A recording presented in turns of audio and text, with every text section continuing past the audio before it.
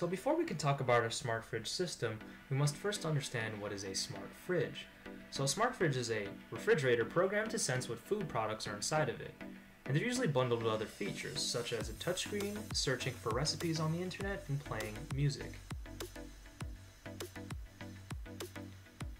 So we conducted market analysis on smart fridges, and we learned that the main competitors are Samsung and LG. Common features of these smart fridges are large touchscreens, internal cameras, and playing music and pulling up recipes.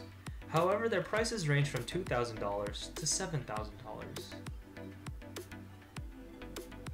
So with our smart fridge system, we're trying to create a more affordable smart fridge, and this works by taking your ordinary fridge, placing a product of our design into your fridge, and thus it gains the features of a smart fridge.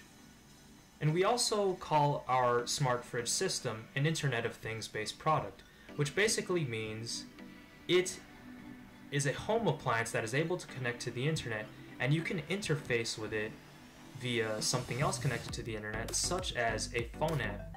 And through this phone app, you can actually pull information such as the fridge's current temperature and humidity. So now here's a system diagram of our smart fridge system. As you can see, we have our sensors, microcontroller, phone app, and AWS, or Amazon Web Services. Now for the first sensor, we have the humidity and temperature sensor, and, well, it collects information on humidity and temperature.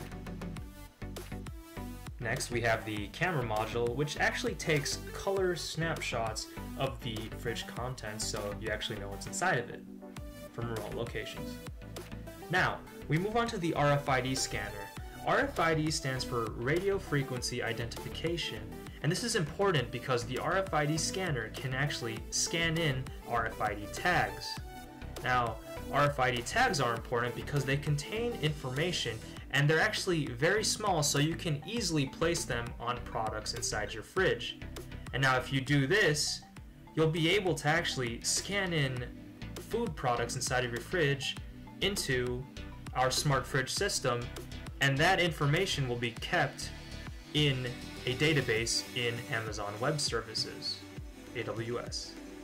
Moving on to the final sensor, we have the motion sensor, which, well, it detects motion, and how we intend to integrate it is every time the motion sensor goes off, it'll take a snapshot, so you can actually see maybe who took, that last piece of cake that you were saving. Now, all the data collected from these sensors will be processed in the microcontroller, which is basically a small computer. And the microcontroller with its sensors are all placed inside of the fridge. Now, the product communicates all the information it collects to the Amazon Web Services database. And then finally, you can pull the information on the Amazon Web Service database through a phone application.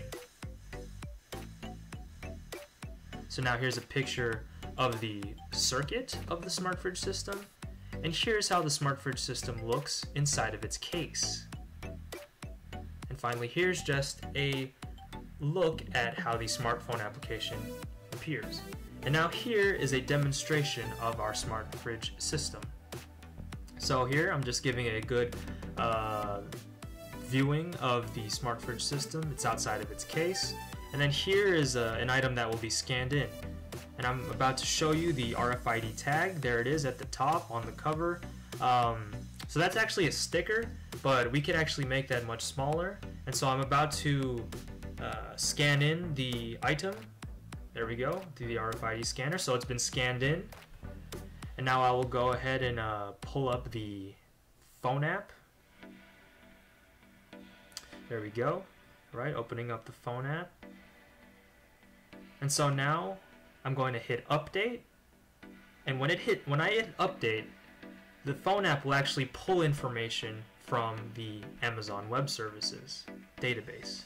And there you go. You can see all the information, the current information about your fridge. And that's it.